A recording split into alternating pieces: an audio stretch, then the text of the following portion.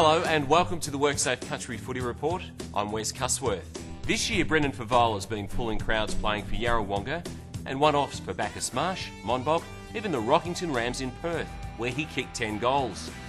At the long weekend they came in their droves when Fev pulled on the boots for Tarragona in the Gippsland League. Asked how many goals he hoped to kick. Probably 8. If I kick over 6 I'll be wrapped because I only played 2 days ago. He bagged 6, but it wasn't enough to help the Maroons over the line against the in-form ladder leader Morwell. In the Wimmera League, the Horsham Saints had an unbeaten run leading up to a much-anticipated clash with crosstown rivals, the Horsham Demons. Following 10 consecutive premierships, the Demons had 3 wins from 5 games and led by 4 goals at three-quarter time. A 7-1 final quarter made it 10 straight wins against the Saints.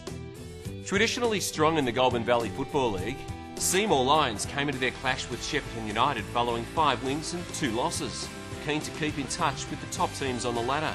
But they were unable to match it with the Demons for 4 quarters, failing by 82 points.